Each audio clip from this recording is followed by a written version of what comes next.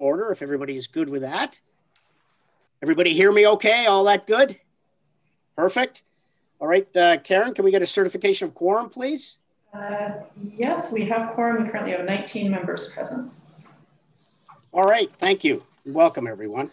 I see Guy's here again. I was looking at him yesterday. All right, so I just have a few remarks. Samantha and I attended the Conservation Ontario Council Annual General Meeting, April 12th. At the meeting, Sam was re-elected for a second term on the board of directors, and we continue to support Samantha's expanded role on that council. And a nice congratulations to Samantha. It's really good that we have people up on those organizations and have an ear to the ground. So she's doing great work with that and with the provincial task force. So congratulations, Sam, and thank you for all the work with that. We had the GRCA and the GRCF hosted a virtual town hall on April 15th to discuss the status of the Guelph Lake Nature Center. There's been some concern with we've had a delay because of the pandemic, and we're trying to figure out what we can fund and so forth going forward.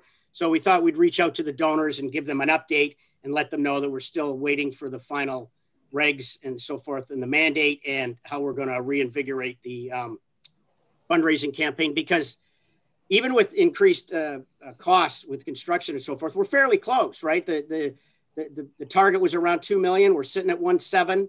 A lot of the stuff on the ground has already been done. So we just wanted to make sure that the donors were aware that from the board perspective, and the last thing we passed, we're still in support. There may be just some issues around how some of the operational items are funded. So with that, we also, we are supporting the mental health and well-being of the Grand River residents during the lockdown. The Grand River Parks, with the exception of the Elora Quarry, will open for limited day use on April 23rd, ahead of May 1st, so it's about a week or so earlier. Due to the stay-at-home order, seasonal and overnight camping at all GRCA parks has been suspended until further orders are lifted, but it's nice to see the parks open early. I know people want to get out there. Certainly going to be an interesting summer if we continue to be in lockdown and capacity at the parks and so forth. So we'll look. So that's today, right? Chris, sorry? That's today. Yeah, no, I know. I'm just saying that it's nice that they're doing this because, but the staff we had the report last week or last meeting about, how difficult it is at the park right now. So we look forward to supporting the park staff as they move forward with that. The GRCA will be applying another round of treatment to protect tree and forest and control the gypsy moth infestation at Pinehurst and Brant conservation areas in the spring.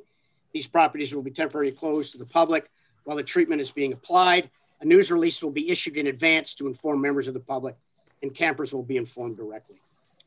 As discussed at the March board meeting, GRCA staff are reviewing and gathering information regarding the requested exemptions for term limits of chair and vice chair positions on the Conservation Authority board. An information report will be brought back to the board in the next few months. So we're trying to see what the other conservation areas are doing and weave a path forward with this. There's no rush. We don't want to leave it late, but we want to get it right. And we don't want to be the only one talking to the province. We understand there's only one letter or so in, but I've spoken to a couple of chairs. So there's some interest in moving on that. It just may take a little time. All right.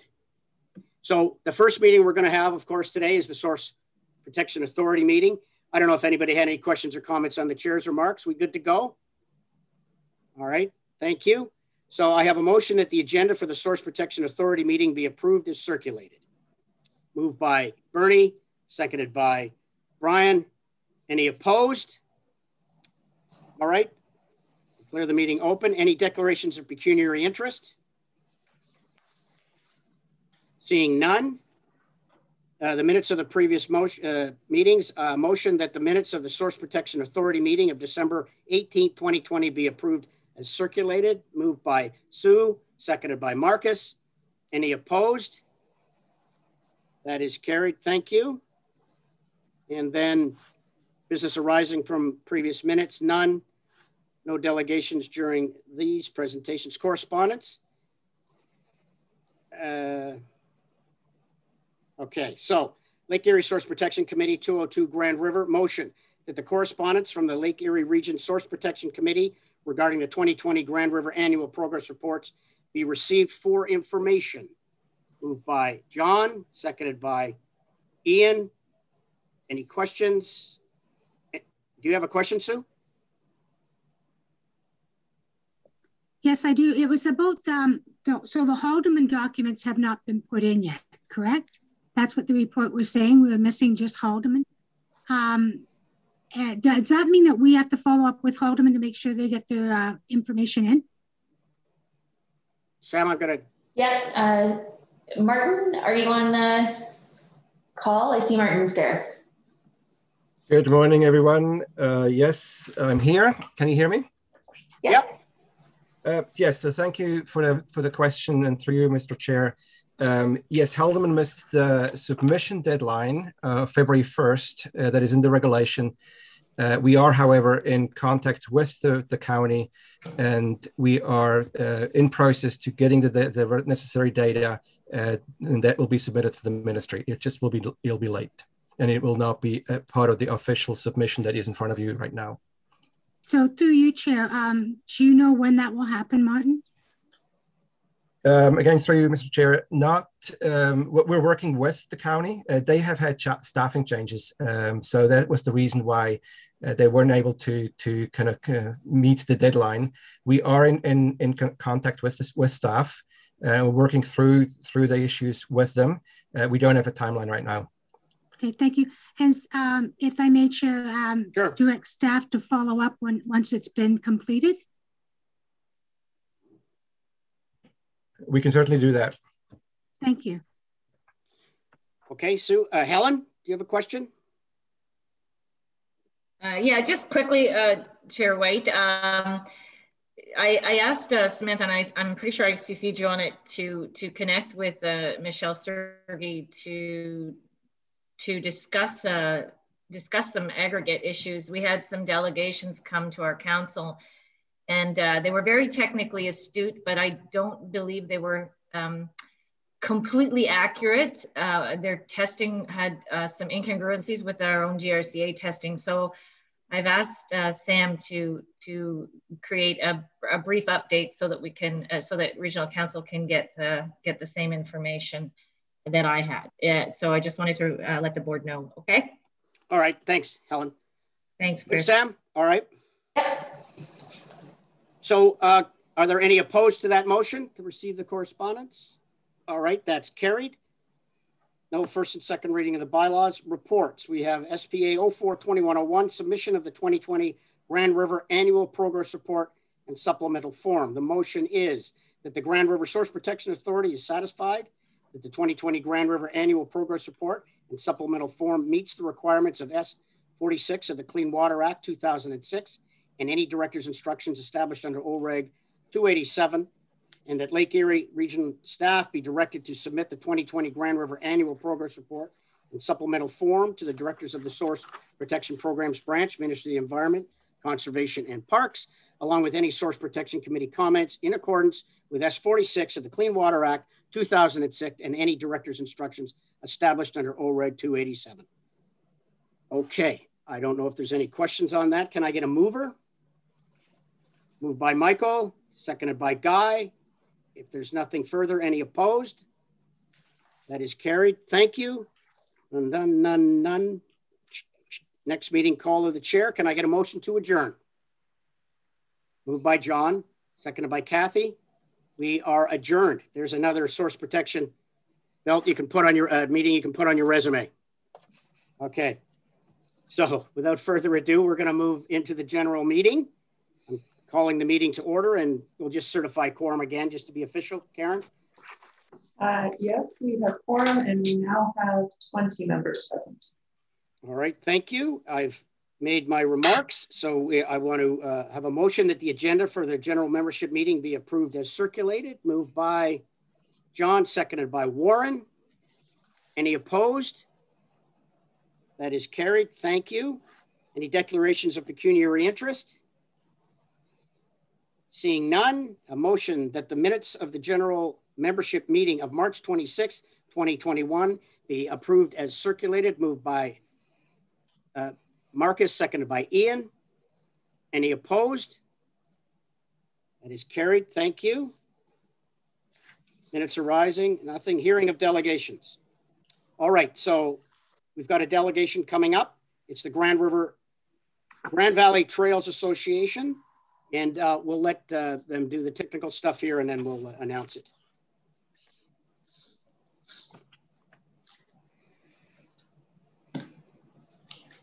So Ian will allow the delegation to enter the meeting from the waiting room. Karen will load the presentation.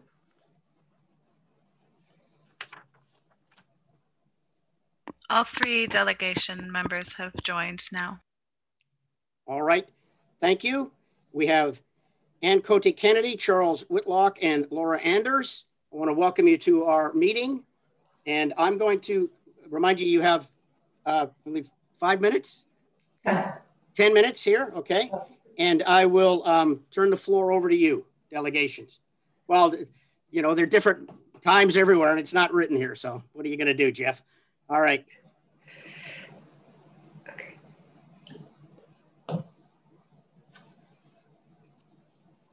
Sorry, I was on mute. I'm Ann Cote Kennedy. Am I okay now? Yep. Great. So good morning, and thank you for the opportunity for us to talk with you about the Grand Valley Trails Association, and in particular, the section of the Grand Valley Trail that is in the Elora Gorge Park. Can you advance the slide, please? First, I'd like to give you a little bit of background about the Grand Valley Trail. The trail is a 250-kilometer footpath that follows the Grand River watershed, hence its name.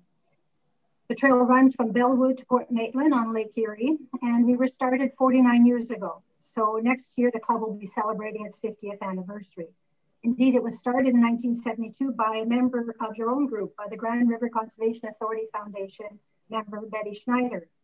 She mobilized a group of interested citizens to build a footpath along the Grand River. Initially, they built 30 miles of trail, or 48.3 kilometers from Dune to Conestoga.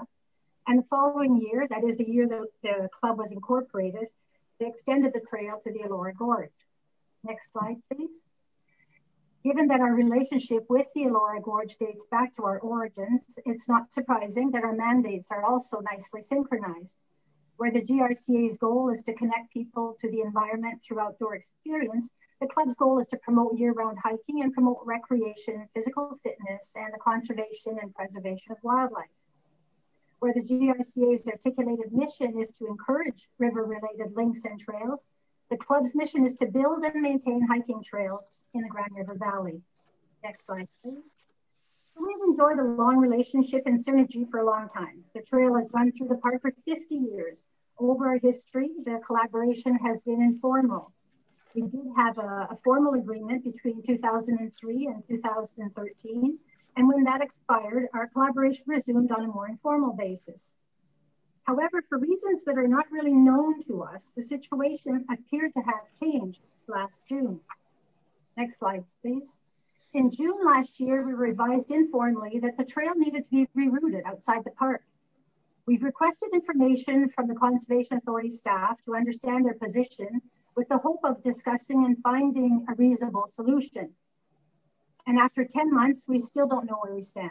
So the purpose of us being here today is to maintain that relationship with the Conservation Authority, share what happened to date, and request a fair decision that will help to resolve the matter. So next slide, please. So we have outlined in the next 2 slides the chronology of communication exchange between the 2 organizations. In short, we were advised informally in June last year.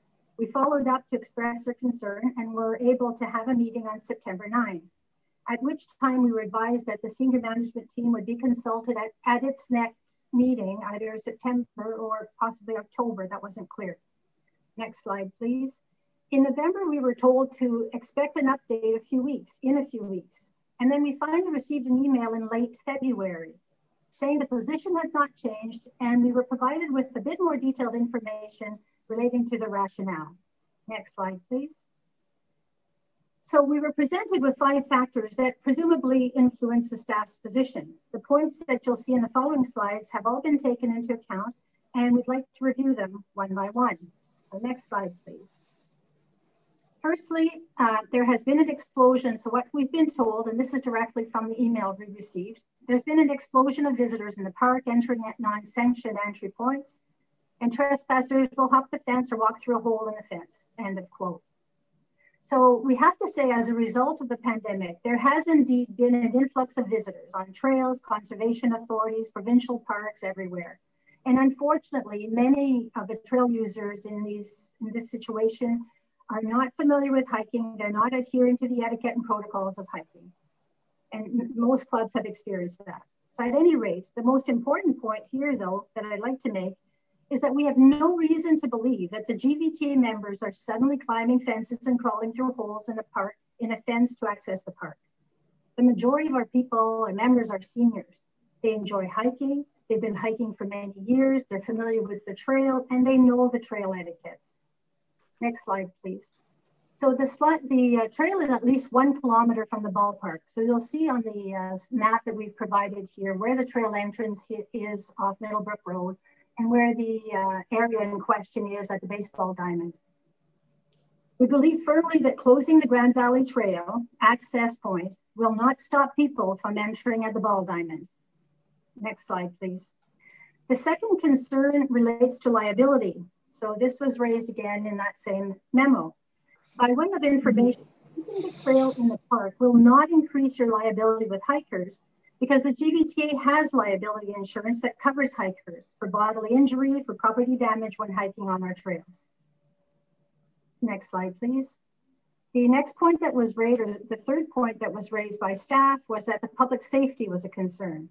Now, we do understand that the Elora Gorge is a large property to oversee. The conservation authorities we have spoken with, in fact, value the presence of hiking club members because they assist with the safety of the trail and they assist with the maintenance of the trail. Further, club members also encourage self-policing of the area. In most cases, unlawful activities occur in areas where there is no or little presence or access. Next slide, please. So the fourth point that was raised in that same memo related to the staff's concern with mitigating risk by advising people of the dangers of the gorge. So specifically mentioning that visitors are advised via signage, via notices and visitor package, via the permit itself. Well, we have to say that in the club's 50-year history, there has not been one reported incident related to a member at the gorge. And that said, we also want to help with and provide mitigating risks. We would be happy to include appropriate information on our signage and at trail entrances and member packages in our guidebook, on our website, and all our social media venues. Next slide, please.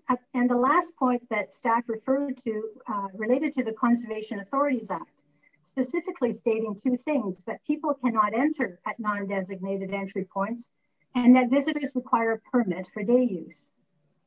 Well, in our research, we've seen there are many, many precedents allowing people to enter conservation authorities at mutually agreed areas. In fact, I mentioned earlier we had a letter of agreement in 2003 to 2013, and that granted club members permission to enter the park in mutually agreed area.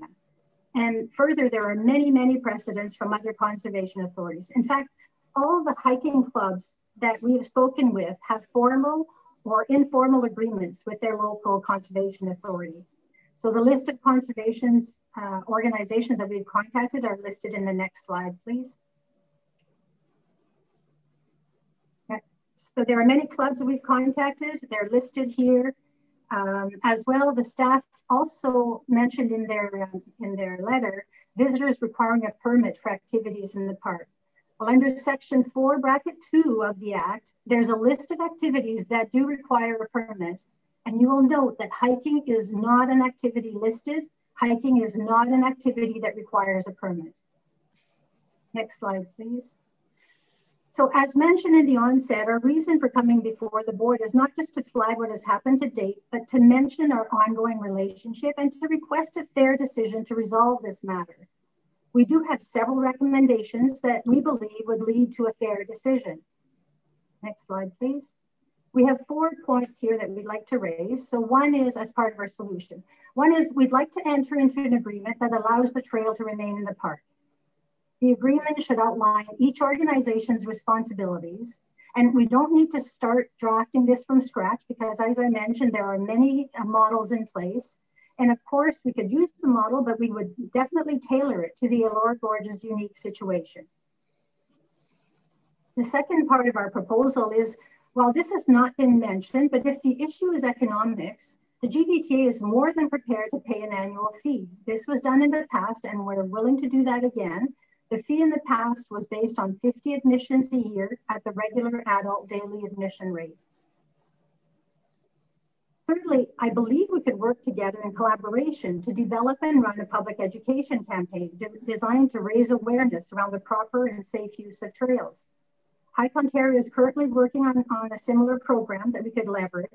As well, we have recently benefited from work from Conestoga College students in the public relations program, and they've created a proposal on this topic at our request.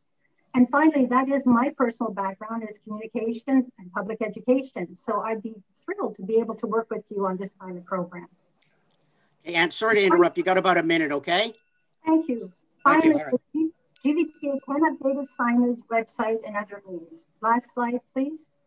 Your strategic plan states that, and I quote, the role of the Grand River Conservation Authority more than ever is the relationship with our partners will be critical to the health and vitality of our communities. So I'm going to read that again.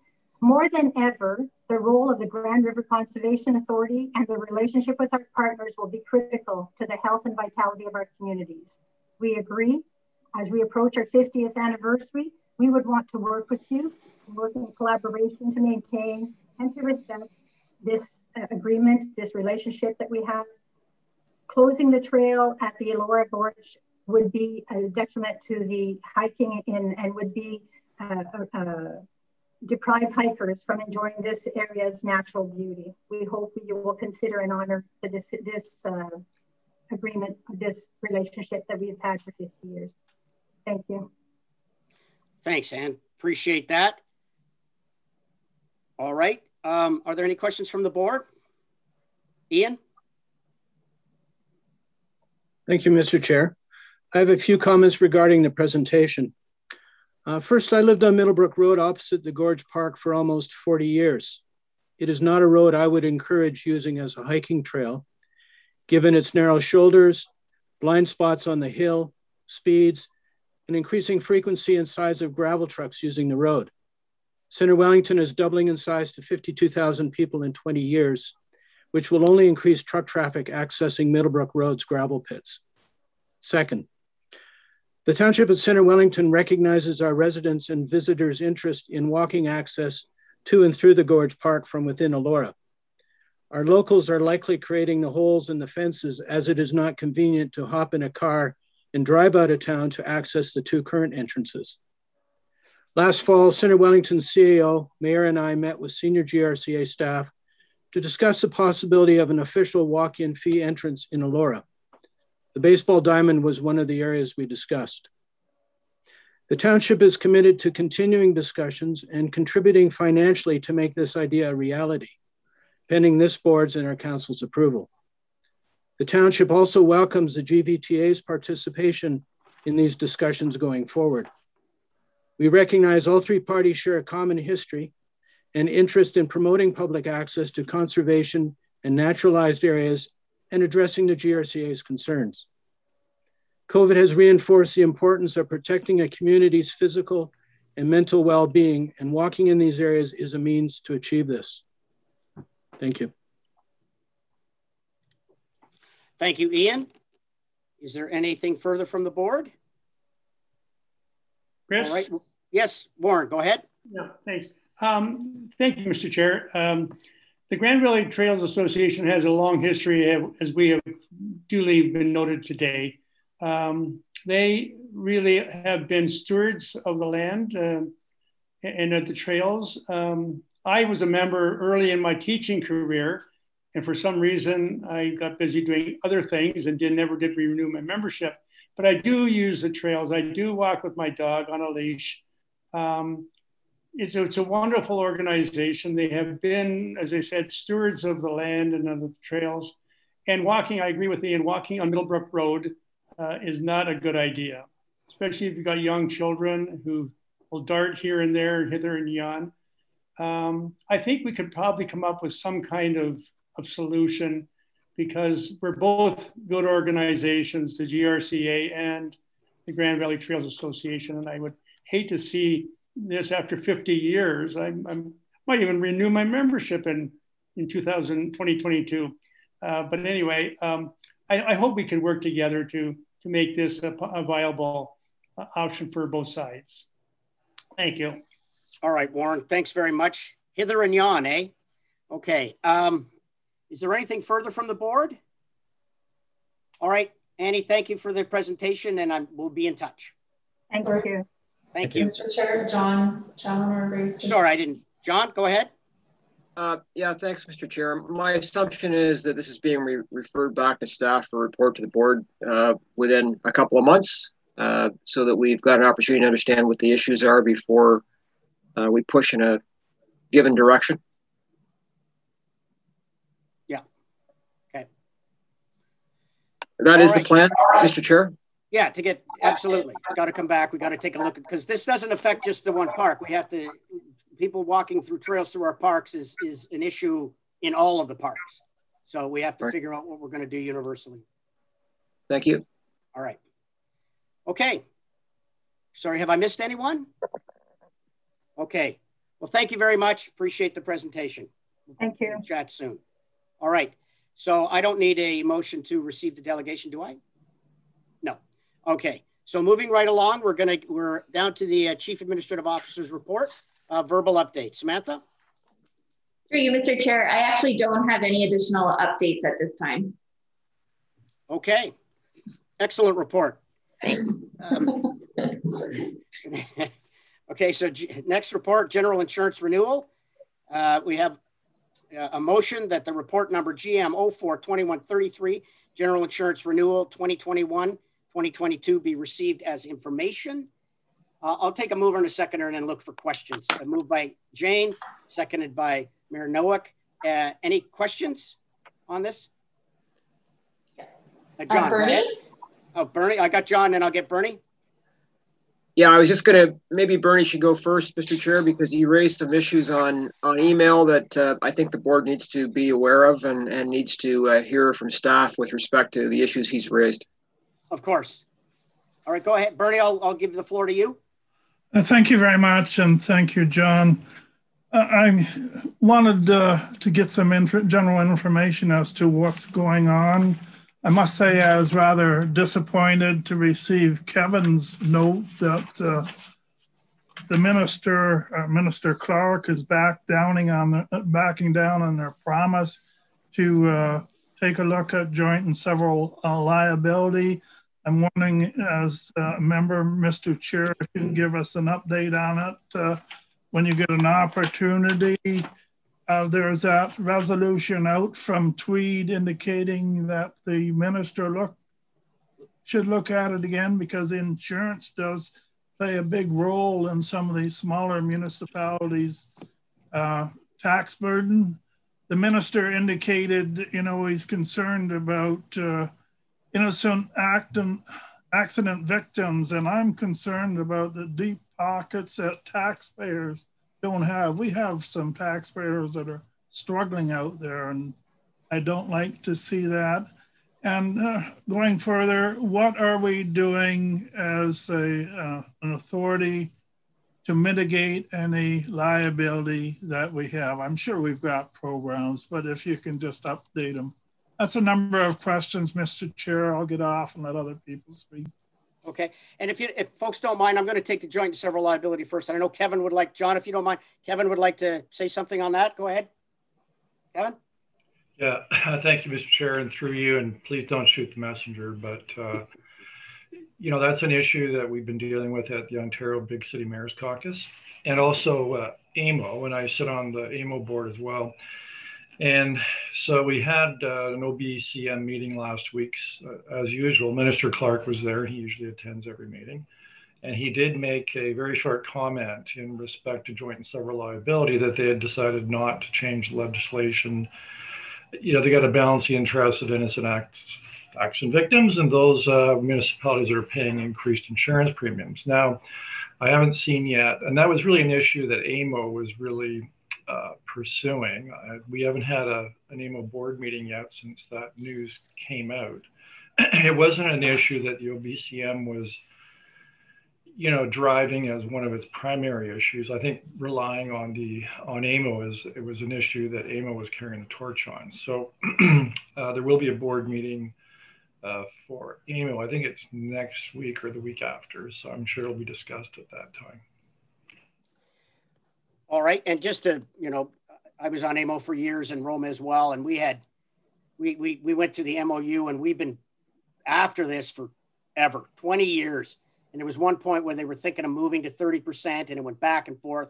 So I'm not sure, Bernie, that we have much to update. Maybe Kevin can give us something after the next AMO board meeting, but this has gone through several governments and several premiers. And it, however positive it seems to look, it seems to come down to if there's catastrophic injury, who's going to help the injured victim? A child and has an accident, has a $12 million, you know, care bill going forward. And unfortunately, the municipalities seem to pick it up, even if they're 1% responsible. It seems like it should be a provincial mandate, but it's something they continue to look like they're going to do it. And then I think once they do a deep analysis, they back off. But I don't think anybody's going to drop it. I think it'll be here until it isn't. But if that's all right, Kevin, I'm going to ask you after maybe the next AMO board meeting if there's any further update. So if there's nothing, thanks. So if there's nothing on the joint and several liability, your second question, John, I'd be happy to, Chair, I'd be happy to do that and advise the AMO board of the position of many of the GRCA board members. All right, I appreciate that, Kevin. There, we got it inside. So your second question, Bernie, was with regards to liability. I'm going to take that first, John, and then I'll move to you. Do we want to, Sam, his liability question, do we? Sure. Through you, Mr. Chair, I understood the second part of the question to be about GRCA's risk management programs and activities, and we certainly do take a lot of measures to mitigate risk. We do regular risk assessments. We have inspections, both by staff and third parties. We do near-miss investigations, accident investigations. We have thorough documentation, training procedures, maintenance programs, signage, waivers, agreements, and we are very thorough. We regularly review and update, and we also experience the effects of being named in lawsuits, even in cases where we have agreements with other parties that we thought were adequate protection for us, where the other party would take responsibility under the agreement, and yet we continue to have to defend ourselves in that situation. So we experience those same effects, but we do have a lot of measures in place to manage the risks. Okay, thank you, Karen. John? Thanks, Mr. Chair. And I appreciated the comments that were made by the mayor very much. All I can tell you, Mr. Chair, is that a lot of commercial entities across Canada this year, whether they're churches or other entities that have high public traffic, have seen increases in the range of 30%. And so it's not just an issue for municipalities, it's also an issue for commercial entities with high public traffic areas. And it's being looked at by a number of organizations for that reason. And if I see anything or if anybody else sees anything from a commercial perspective, I'll make sure to pass it on to Sam, because it's become an industry issue. All right, thank you, John. And Sue, did you have something? Yeah, I just wanted to, I'm not sure everybody understands what we're talking about here. And it's not, John, it's not just the increases across the board for everyone. But it states that if there's an accident in a municipality, even if the driver is at fault, if the gentleman or person or whoever does not have adequate insurance to cover their medical expenses and everything after the accident, the municipality has to pay for it and has to take over the cost for that accident, regardless of whether they're at fault or not. This is where it's happening and where it's crippling municipalities. Because, well, in the last few months, there's been accidents at an intersection in North Dumfries, which is a regional intersection in the township of North Dumfries, and there's been 7 fatalities. We could be up for all the charges for that accident of those 7 fatalities because of this clause, even if the person driving is 100% at fault, which I believe may be in a lot of these situations. So that's the problem, is the municipalities are afraid that we cannot be responsible for every accident in our municipalities and bear the cost of those. Thank you, Sue. So the only caveat there is that the joint and several liability means they need to find you at least 1% responsible. So if there's an accident, so one of the examples was 2 kids ran out on a road and the kid got hit and the driver had no insurance, et cetera. But the stop sign had been stolen the day before and the municipality was found 2% responsible. Because they've got the deep pockets, they pick up 100% of the insurance liability. And they look for ways to get at least 1% responsible to the municipality, and we pick it up. So this is a long-term ongoing issue, and thank you for that, Sue, and we look forward to Kevin's update. Is there anything further on the insurance? I'm sorry, did I get a mover and a seconder on that one? Probably not, I'll do it again. Moved by Jane. Sorry? Jane and Joe. Okay, okay, that's great. Okay, However, anybody opposed? Mr. Chair, Mayor Kevin Davis has his hand raised. Yeah, okay, sorry, go ahead.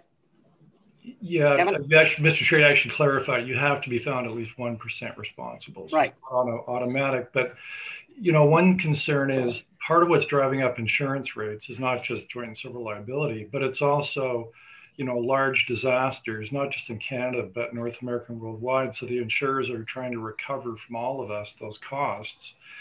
When I was a lawyer, the Law Society ran into the same problem about 25 years ago. And we became self-insured in the sense that we set up our own insurance corporation so that our rates were based on our claims and not the general state of the insurance industry. Has that ever been discussed or considered across the province with conservation areas, whether they might try and self-insure? It's a big task, but it can be done, and there can be a lot of savings if you do it right. Through you, Mr. Chair, that's never been discussed to my knowledge. We are part of a large group, but we do still work with an insurance broker. We do not self-insure other than, you know, normal deductions or self-insured retention payments, but that has not been looked at. I'm on the Conservation Ontario Insurance Committee, and I could bring that subject up with them. I would imagine it's fairly intensive, and there would be consultants who would have to help us manage that, but we can explore those issues.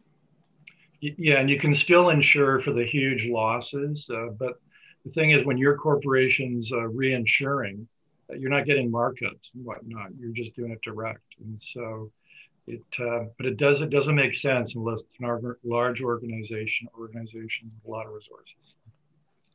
All right, thank you. Is there anything further? Sue? I just wanted to tell Samantha that and Karen that Region of Waterloo self-insures. So you may want to reach out to them and see how they do it. We did that back in 1998, I believe. Thank you. Thank you. Okay, so just to confirm then, any opposed? That is carried, thank you. Good discussion. Moving next to cash and investment status. Motion that report number GM 042131 cash and investment status, March 28, 21 be received as information. Moved by Bernie, seconded by Marcus. Any opposed? Questions? None opposed. That is carried. Thank you. Financial summary. Motion that the financial summary for the period ending March 31st, 2021 be approved. Moved by Jerry, seconded by Brian. Any questions on that one? Bernie? Thank you, Mr. Chairman. I'm wondering if you got the crystal ball out and give us any forecast on the financial impact this upcoming lockdown is going to cause us, and if we have any mitigation measures, I'm sorry. Is Sonia available on? Yeah, there she is. Thank you, Mr. Chair. Things are still looking pretty good. Of course, the parks, I think the greatest area of risk is within our conservation areas and the ability to open up for camping. Day use is strong, membership sales are strong, but certainly a large portion of our revenue will rely on camping. Reservation interest has been very strong and people want to come. So it will be dependent on whether the parks open or not for camping after May 20th. And we were conservative in our camping estimates. So there is sort of a bit of a cushion in there, but we haven't taken it any further in terms of mitigation if it was drastic, such as closed for the whole season or something. Okay. All right. Thank you, Sonia. If there's nothing further, any opposed to the motion? That is carried. Thank you. Moving along to development interference and wetlands and alterations to shorelines. Oh, well, I just read that report number GM 04-2130, development interference with wetlands and alterations to shorelines and watercourses regulation be received as information. Moved by Ian, seconded by Joan. Questions? Any opposed? That is carried. Thank you. Moving along to Conestoga Dam, that the Grand River Conservation Authority accept the tender with Maybridge Construction Limited in the amount of $798,910, including HST, as it was the lowest tender submitted, meeting all the tender requirements, and that the AECOM Canada Limited be retained to oversee the contract administration and quality assurance for the project at a cost of $100,457, including HST. Can I get a mover for that, please? Moved by Sue, seconded by Michael. Questions? Any? Yeah. Are there questions? Yeah. Bernie? I can't see that. Bernie, go. Sorry. Oh, he looks frozen to me. Okay, go ahead, Bernie. Thank you very much. I see the price, and then I see an overseer fee of roughly 12.5%. Is that keeping in line with any construction work that we do? That's a large portion of the costing. Through you, Mr. Chair, I'd ask Gus if he can speak to the report in the question. And if Gus isn't on, I would ask that Dwight could speak to the report in question.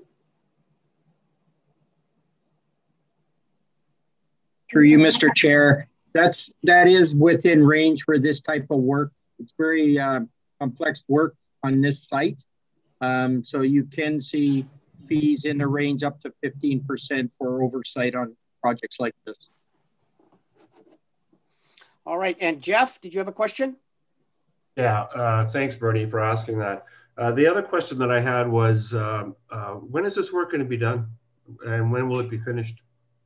The downstream work, this is the last phase of it. So we'd be completed the downstream side of the dam. And then we have work to do on the upstream forebay of the dam. And we're starting to do design and planning work for that. So the downstream side would be complete with this contract. And then we'd be looking at the upstream side, which is actually more complex. Some of that, we're hoping we're not going to have to de-water a lot for that, but we have to do the investigation. Okay. So again, when do you think we're going to start this work, and when will it finish? This work is intended to be completed over the summer, wrapping up in September. Okay. Thank you. Thanks, Dwight. Anything further? Any opposed to the motion? That is carried. Thank you. Moving along to the watershed condition. Do we want these, or you have the report for your information? Can I get so the motion is that the report number GM 04-2134, current watershed conditions as of April 14th, 2021 be received as information. Dwight, do you want to just give us a little highlight? I think the highlight to take away is that we've had an extremely dry year leading up to now. You know, you really look at the rain since over the course of January to now, it's been uncommonly low. So we just have to be aware of that. We're seeing a lot of the wetlands on the landscape have lower levels for this time of year than typical. You'll note that Luther Marsh or Luther Reservoir is lower than it typically is for this time of year. And it's really just a reflection that we did not get a lot of rainfall along with the spring breakup or spring freshet. It was primarily snowmelt driven this year, which is very uncommon. So, you know, we're cautiously watching things and carefully managing water. Hopefully we pick up some moisture here in the coming months, but at the current time, it has been drier than normal, and we're paying close attention to that. All right, thank you. Brian's gonna have to make it rain. He already brought this up a couple months ago, so it's on him. Okay, so, sorry, can I get a mover for this report? Moved by Ian, seconded by Jeff. Any opposed? That is carried. Thank you. So none of that stuff. So we're going to be moving into closed here. I'm going to get a motion to move in, and then we'll do the technical end of it. I have a motion to the general membership enter a closed meeting to discuss a confidential matter. So we're going to pause the live streaming. Staff, do you want to go ahead, Joan? Did you get a mover and a seconder? Sorry, moved by Joan, seconded by Kathy. Mr. Chair, if I can also ask that Pam, Lisa, and Beth stay on from staff. So are we? Okay, so welcome everyone who's come back to the open session. I guess we're just about to adjourn unless Warren has some words of wisdom. No? All right. All right, well, if there's nothing further, I want to thank everybody for coming to the meeting today, and look forward to seeing you all very soon.